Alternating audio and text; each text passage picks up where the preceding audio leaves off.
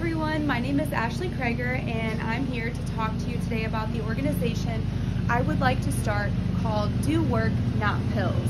Now, doing work on yourself applies to everything spiritually, mentally, and physically.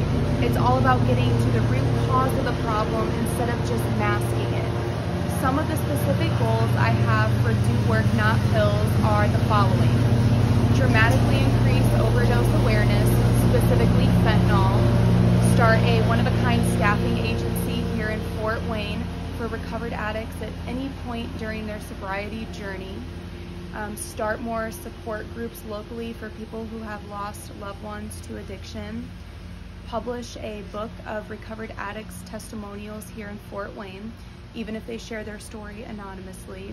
And the purpose of this is to encourage people to speak out about their past and their truths, because that's what shapes you into who you are today, and we shouldn't be ashamed of our past. This matters to Fort Wayne because many people are struggling right now in silence, and many people that have lost their lives to addiction were afraid to speak out and get help. This organization will change that. And it's not just the addicts you think that are homeless on the streets. They're parents, teachers, coaches, friends, the list goes on. It's normal, everyday people. Addiction is a disease that likes anyone who breathes. It doesn't matter who you are, what you have, where you came from.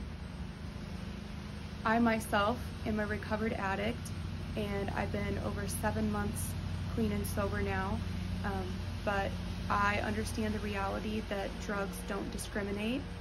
I lost my 23-year-old brother, Austin Crager, to accidental fentanyl overdose on September 18th of 2020.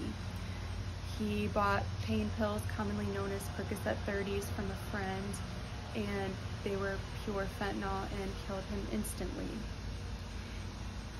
If I win SOUP grant funding, I will use that money to directly help addicts seeking treatment here in Fort Wayne, regardless of insurance. And this organization has the ability to advertise itself through the many lives it transforms.